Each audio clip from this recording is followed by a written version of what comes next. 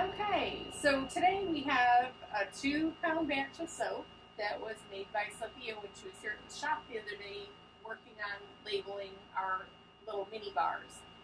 And this is a fresh bamboo blend of essential oils and fragrance oils with comfrey and green clay and spirulina for coloring.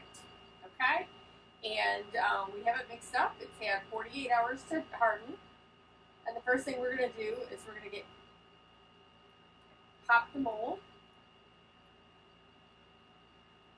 You can see the mold coming off the product.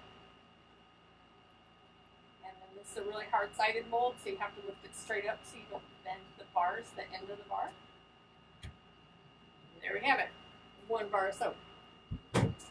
Now this is kind of a big bar to use. Like I mentioned, it's 2 pounds of soap. And so we're going to put it into our hand cutter. The cutter that we use is a wooden frame cutter with strings. It can cut a total of 12 bars of soap if your bar is long enough.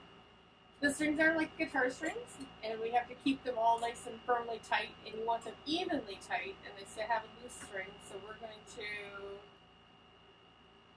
tighten it here.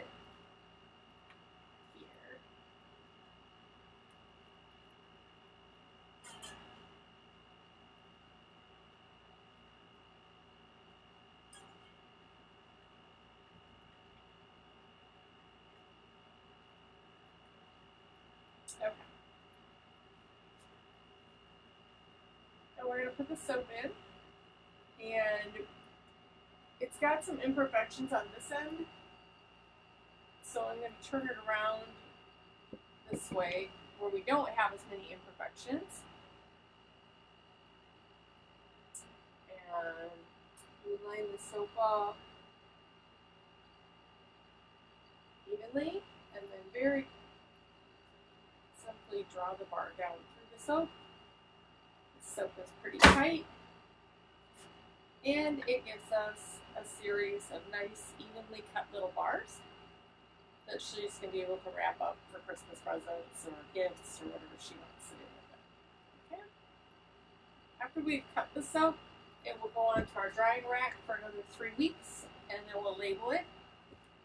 Also, because we have botanical products in this soap, the strings have to be cleaned after use so that these botanical products don't cause streaky lines in the next bar of soap that we cut. And that's all for now.